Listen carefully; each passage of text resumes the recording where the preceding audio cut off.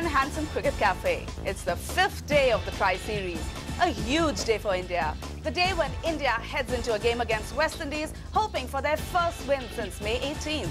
So it's time for the men in blue to stand up, snarl a little and fight their way out of trouble.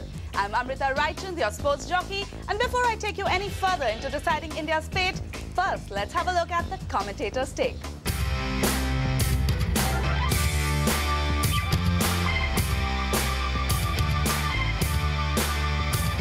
So, gentlemen, who do you think will be the player of the day today?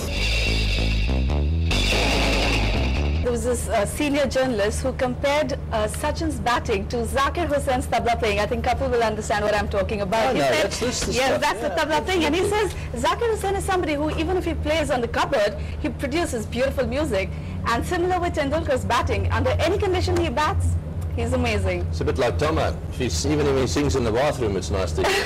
I thought you were talking about his bowling with any flat. I don't know about it. A win today will lead India to the finals and the Aussies to the airport. Interesting question which I've been wanting to ask you. Was there any time in your career when you said, okay, this is it, I don't want to play any further? I'm asking you this question because I feel that maybe Sachin is going through the same thoughts right now.